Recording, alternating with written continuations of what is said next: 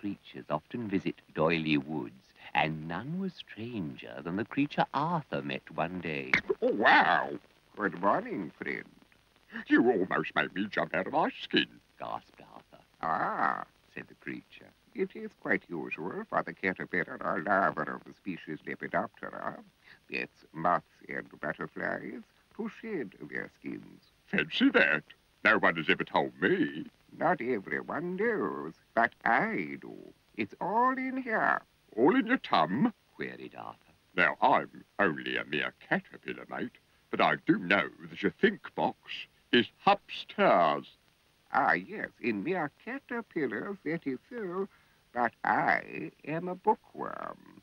Now, bookworms eat up facts from books. Consequently, our source of knowledge is our stomachs. Allow me to demonstrate. Delicious. Ah, now let me see. Ah, yes. Did you know that the sixth wife of King Henry VIII was called Catherine Parr? Yeah, of course, said Arthur, keeping his fingers crossed. Everyone knows that. And his seventh wife was called Betty. You are an ignoramus. Oh, thank you, said Arthur. I say, said the bookworm, why not join me for breakfast? Chapter 3 looks quite tasty. Well, tired anyway, but I always eat leaves. Plenty of leaves here. Tar very much for breakfast, said Arthur.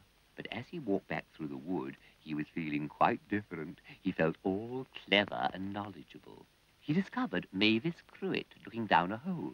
Mavis, did you know that should that owl be deep enough to go right through the earth, it would finish up in Australia? Gosh, said Mavis. Then up popped a bunny. Excuse me, Bunny, cried Mavis. but are you from Australia? Sure, sport, said the rabbit. From a little place called Watership Down Under. Not necessarily true, said Arthur. Rabbits are well known for their mendacity. They're what? Queried Mavis. It means they're all fibbers, said Arthur. Tell me, Arthur, said Mavis. why have you suddenly become so clever and use such long words? I owe it all to my new friend, the bookworm, and his book. It's made me what I am.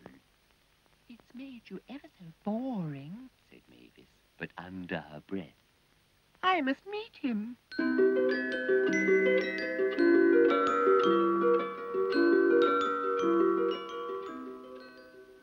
Hello, said the bookworm. who are you? I'm Mavis Cruet. I'm a fairy. A fairy? There's no such thing. It says so here. You, madam, are an hallucination. Oh, you poor short-sighted little grub, you, cried Mavis.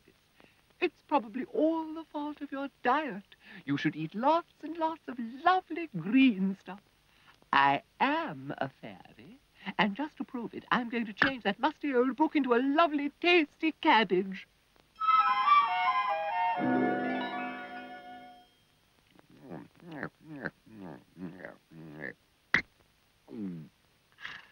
Not bad. Not bad at all. Now tell me, bookworm, asked Mavis.